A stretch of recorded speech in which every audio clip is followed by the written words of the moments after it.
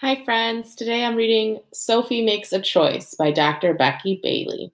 This is another book from our social emotional curriculum, Conscious Discipline. Okay. Sophie's mom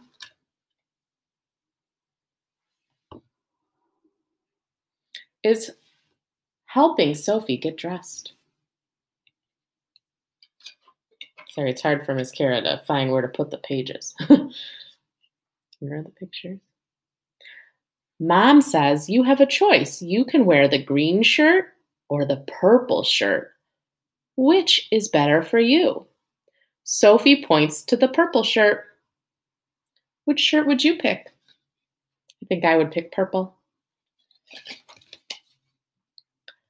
Mom celebrates.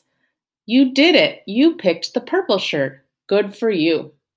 Sophie holds her arms up, up, up to be helpful. Mom slips the shirt down, down, down over Sophie's head.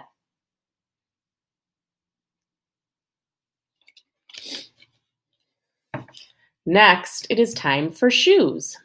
Mom asks, would you like to wear your sandals or your sneakers? Sophie chooses sandals. Then she puts on her sandals all by herself.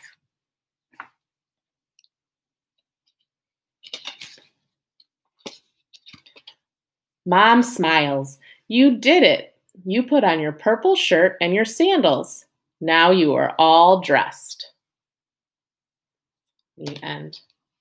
So, when it's time to do things like pick out a snack or pick out clothes or something to do, providing choices is very important for your children. So, today I want you all to make some choices and give each other choices of things to do. All right? So, here's our book. I hope you have a wonderful day, and I will see you again tomorrow. Bye. Hi, boys and girls. We're going to do one of our social emotional stories today. So here's our picture. Got 3 friends. The little girl in the middle, her name is Bethany. Okay. All right. So I'm going to hold up the picture and I'm going to read to you, okay? This is Bethany. She is at the Play-Doh table. She is having fun making little animals. Bethany notices her friend Shin, that's this boy, that's this boy over here, okay, standing nearby. He is watching the children at the Play-Doh table. There's room at the table for Shin. Should Bethany invite Shin to play? What do you think Bethany could say to invite him to join the children at the Play-Doh table? So we think she should invite him, right? That's the nice, friendly thing to do. What could she say to invite him to come over? She could say, would you like to make Play-Doh animals with me?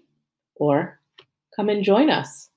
If you had a similar idea, pat one shoulder. Bethany decides to ask Shin to come play with the Play-Doh. In a friendly voice, Bethany says, want to make some Play-Doh animals too? See the funny one I made? Come join us. How do you think Shin might feel if he is invited to join the Play-Doh activity? How do you think he would feel if she invited him to play?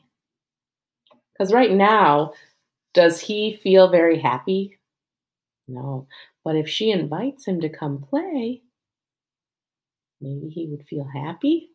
What do you guys think? If you think that he would be happy or welcomed or even feel included, you can raise your hand like this. Okay, good job, you guys. Shin joins the Play-Doh activity. Bethany is happy she invited him to join. Everyone laughs and smiles. They have fun making little animals. Inviting others to play helps everyone feel part of our class. It's also a way to make friends. Now, right now, we're not allowed to be with our friends because we have to stay home with our family to stay safe. So I want you to try to include your family in what you're doing. Okay, so ask nicely to make them feel included and wanted. Okay, have a wonderful day, and I will see you again soon. Bye.